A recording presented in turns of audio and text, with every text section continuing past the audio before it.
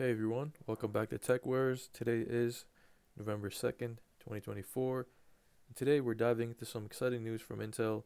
They've just reaffirmed their commitment to Intel Arc GPUs and shared some details about their upcoming CPU designs. So let's break it down. So as far as Intel graphics showing Intel Arc GPUs and upcoming CPU designs, Intel's CEO Pat Gelsinger recently announced during the Q3 2024 earnings call that Intel is sticking to a traditional design for their next gen CPUs, Panther Lake and Nova Lake. This means they're moving away from the on-chip memory package, a feature of their latest Lunar Lake processors. So what's the big deal?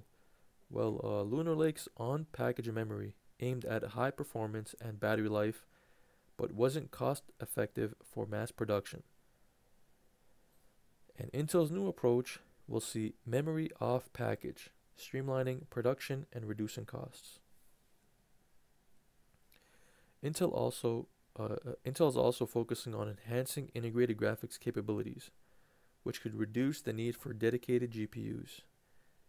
It's about improving efficiency and cost effectiveness. It's an exciting time for Intel as they continue to innovate and adapt. What do you think about these changes?